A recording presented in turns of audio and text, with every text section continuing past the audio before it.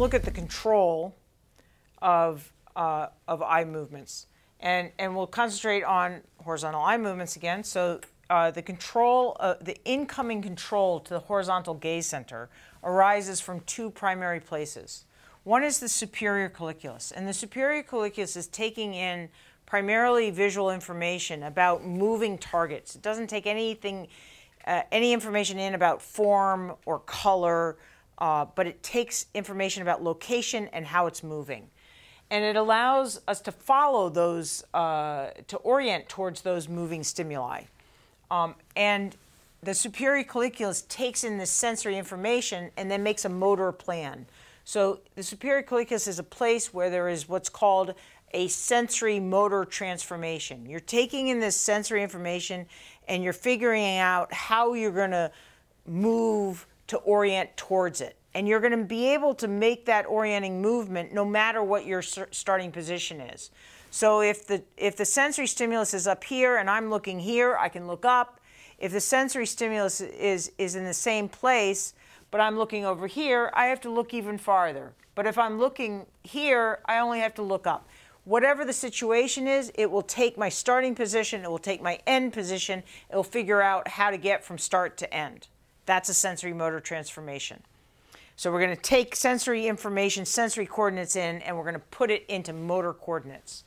And so the superior colliculus is a cross. It has a its outflow is a tract that crosses the midline.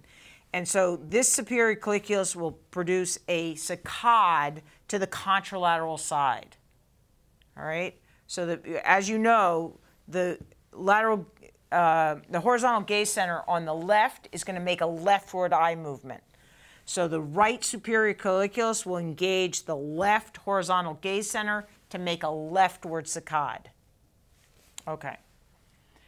The other controlling area main controlling area is the frontal eye fields, which is up in the frontal lobes, in front of the motor strip, the primary motor cortex, which you know doesn't control extraocular muscles.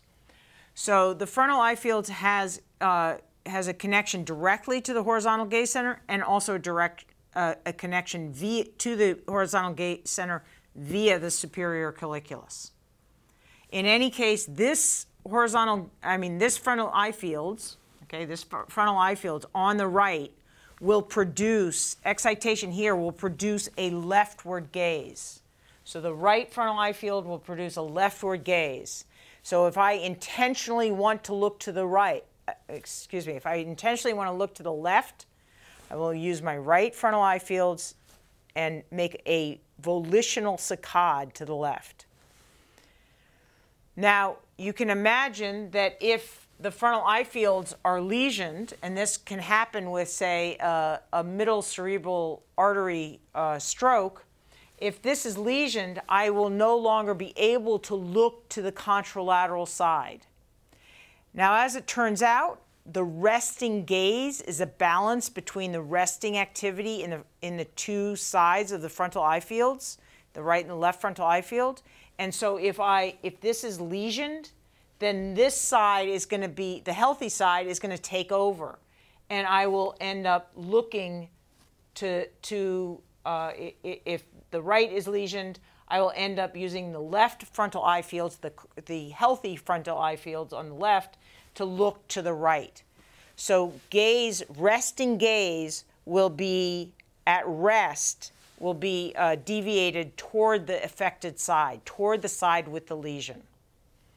Okay, what we're going to do now is just wrap up by looking a little bit at smooth pursuit movements.